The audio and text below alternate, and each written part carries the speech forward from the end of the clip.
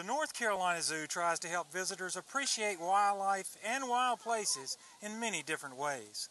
Certainly the living plant and animal collections convey important conservation messages, as do the educational displays at the exhibits. But another way the zoo tries to foster a greater respect for the natural world is through art.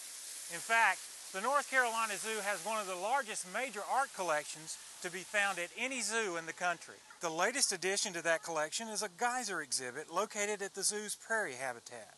Frank Valadez of the zoo's design division tells us more about the geysers and what they represent. The geyser represents an emulation of geysers in the wild. Geysers are pretty much specific to the Yellowstone National Park region of the United States. For the prairie overlook, we were hoping to get the same kind of feel, the same kind of look with the bison and the elk walking across the back that you would have if you were at Yellowstone. Yellowstone National Park has an extensive photographic database that we use as sources for our colors, for our whole presentation.